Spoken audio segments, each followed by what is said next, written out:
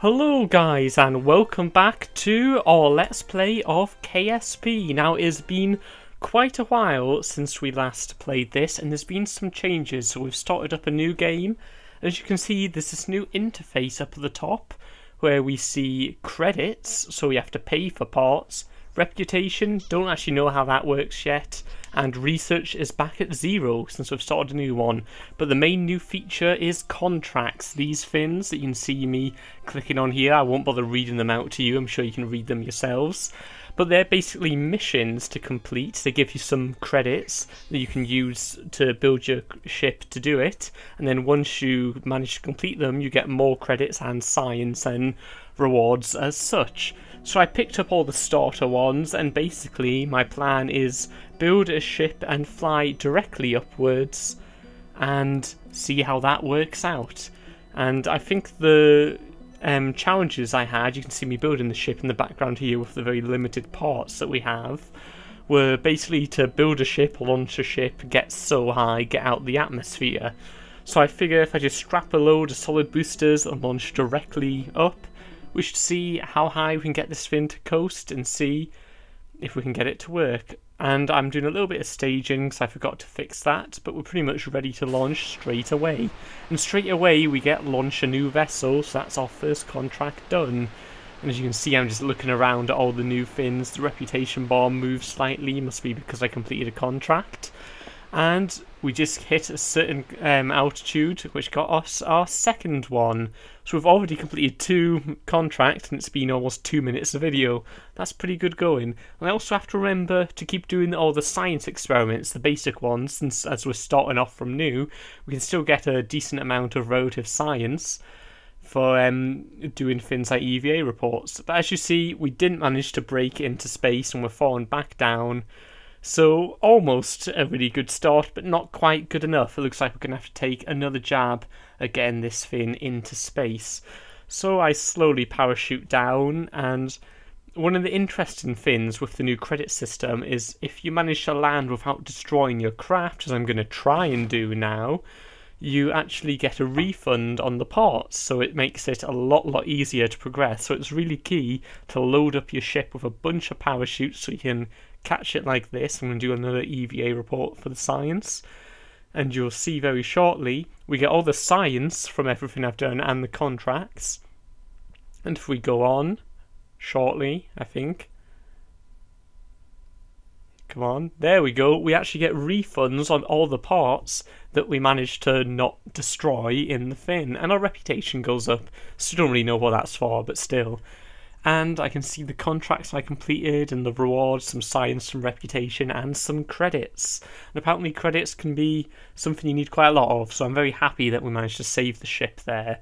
So again, just experimenting around. We've got some research. I go for the rockets. Very slightly off, just 0.3 of a science unit. Not sure what the units are for this. So I do the old trick from my career mode starter guide of just putting on a command pod and doing some things, getting a sample of the launch pad, an EVA report, a crew report, just to get a tiny bit more science, so boost me up enough to get the next set of rockets, which is what I want. So I want a bit more power and a bit more fuel if I'm going to be able to get this thing out into an orbit eventually, will be the plan. So I think we have enough science now, so I will probably, yes, we've got 30.2, and I will be jumping into the research. Oh, actually no, I'm going to look at the contracts first, and I have a bunch of new ones I've unlocked, and they all seem to be about testing a part. So I thought I would give that a try. Picked up one of those. I can see there's no deadline for the one I'd already picked, so it doesn't matter that I'm not going straight for the one I'd already accepted. So I decided to pick up one of the testing ones and see how it's done, because it's testing for something that I don't have. I do not own that liquid engine. So I thought, let's see what we can do with this. And it just says here that I need it to be on Kerbal and launched, so that shouldn't be too hard. And what actually happens is it gives you it in blue, so it's specifically for the mission. You haven't actually unlocked it, but you can use it for the contractor testing, which is a really interesting feature to get to try out the new fins. I was really a fan of that.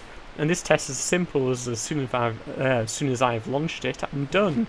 So I hit the parachute and do a flip for style. That was not intentional, I forgot to drop my engines. And I decided just to coast slightly down so I can save all the parts of the ship, and it will stop me from wasting credits. I'll get a refund on it all. However, coasting down nice and lightly, almost there, and oh, the parachute's disappeared, and kaboom. Shit. Not really sure why that happened. Don't know where the parachute went. I don't know if I don't know. I have no idea why the parachute disappeared, but it means we did not get the refund on the engine. Probably shouldn't matter too much. We do have a very healthy amount of credits up there in the top of the screen, so I'm not panicking too much. But now, going for another test, since that seems so easy, I'm going to do the exact same thing with the next engine, until I notice that I should really read the contracts I'm accepting, because this has a lot of different conditions rather than just hit the space bar and get the money.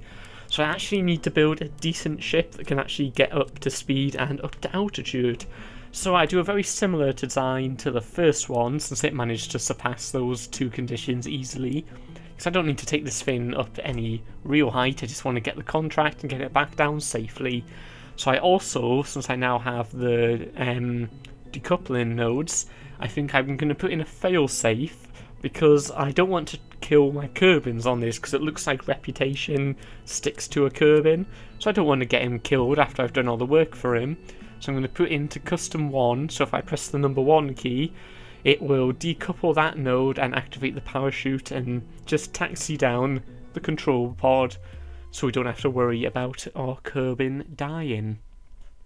Kerbal, Kerbin's the planet, Kerbal's the guy. I always get those two confused, I'm sure I've done it in a different video. Anyway, launching up again, and see we've got speed, we've got flying, we've got Kerbin.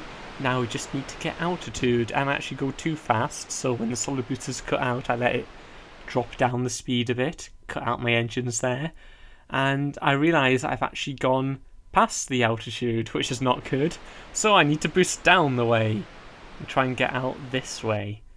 So I'm trying to just go down at a kind of angle so I can hit the altitude and still keep up my speed. And we really did go really far past it by mistake, but just about hit it. And why is this not going green? I hit all the fins, I got all the ticks, they were all there at one point, and it didn't accept the contract. It's still orange at the top, means I still have to do it. And I'm very confused about this. I think I'm going to try it again because I overshot and it all went a bit confusing. I'm going to pay more attention. I'm going to go at an angle so I won't fly through the altitudes quite as quickly. So I've got speed, only thing I need is altitude over, is that 9,500 meters? And they're all ticked. Why is this not working? I cannot figure it out. There's obviously something I'm missing because all of these are green and it has not given me the contract completed. I have no idea why. But anyway, I think maybe I need to finish the mission for it to click for some reason. I know it didn't in the last one, but I'm really struggling to understand why this isn't working. So I parachute down again, as always, trying to save the credits and the ship. This is all sped up, don't worry, I'm not actually falling that quickly. Of course, I don't want you to sit and watch me parachute for 20 minutes, so I speed up all the footage on all this, but you should know that by now. You should have watched all my videos, come on! But yes, still not really sure why. So I'm having a read through, trying to figure it out, and I can't understand what happened. The last one, all the conditions were ticked, I launched, I got it straight away. And that's when I think maybe I have to wait till they're all ticked and then launch the engine. And that would be testing it under those conditions as opposed to just getting it up there.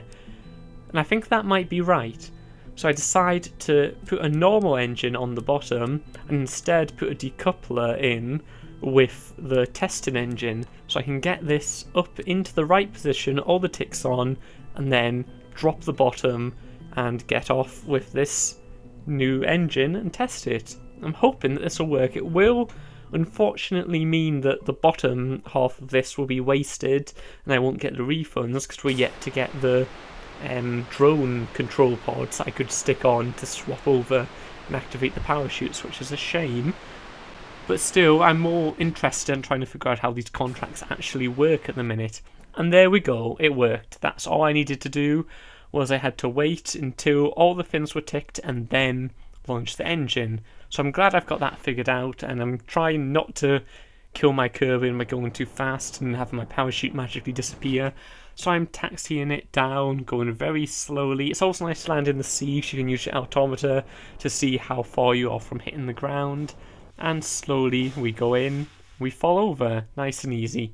So I EVA report to get a surface sample of the sea, and I realise I've done the same mistake I did back on the old series, and that is I can now not get back in the ship, which was silly of me. But I recover the vessel, and it turns out it was only the Kerbal I got. So I go into the tracking station, I pick up the ship. I presume because it was in the water it was fine, because I still got all my refunds etc. from it, which is all very good.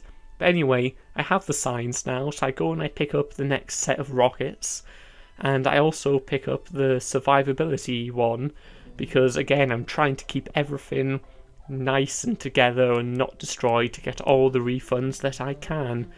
So this time I'm going to try and go for the break in the atmosphere and possibly even getting into orbit, although I very much doubt it with this ship with as little fuel as it has. And I realise because I don't actually have fuel lines, it's pretty pointless having these free bits of fuel tank on the sides, because that's not actually going to help anything. And again, I'm looking now, I've got another couple of solid boosters, but those middle-sized ones, really the only ones that fit onto this shaped craft, as it is still very small crafts I'm using. So I go around, I see what sort of things I've unlocked. I've got lander legs now, which is interesting, and I've got more parachutes I can strap on radially, which will definitely help with the whole survivability aspect. And I put on the landing legs again to try and stop any unwanted explosions, but most importantly, we have the mystery goo container, and you'll know from seeing other videos, maybe my videos, maybe other people's, the mystery goo is absolutely great for getting science. So, on the launch pad, I realised the landing legs aren't actually touching the floor, which is a shame. And I also noticed you can actually have them start activated, which I hadn't actually known before, but it's very, very useful. So anyway, doing all my mystery goo observations, forgot to turn on SES there, but quickly recover and straighten up. And again, we're going to try and reach space. That should be fine.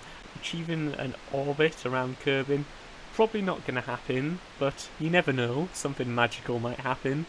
Except for the fact that we're already out of fuel. And what's our apoapsis looking like? So I let ourselves coast up 73,000 meters. That should be enough to reach space, surely. But unfortunately, fortunately, it must be 70,000 meters is the limit, because we just managed to do it. I very almost missed out on getting anything there. But of course, we were nowhere near getting an orbit around Kerbal, because look at the ship. Of course we weren't. But anyway, as we spiral quickly down back into Kerbal's atmosphere, activate the parachutes as we burn up. I probably activated those a bit early. The ship, you can see them going yellow on the side as they take the stress. Luckily, it's a very light ship, so it's not too much of a worry. And we quickly zoom down, and we've completed yet another contract.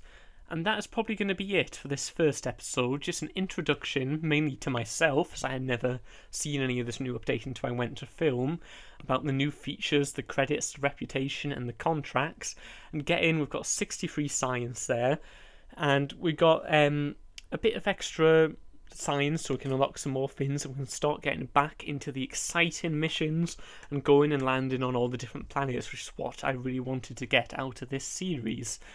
So anyway, I'm looking around at what I want. I definitely want to progress up the top of the tree to get all the better, more powerful engines and the larger parts.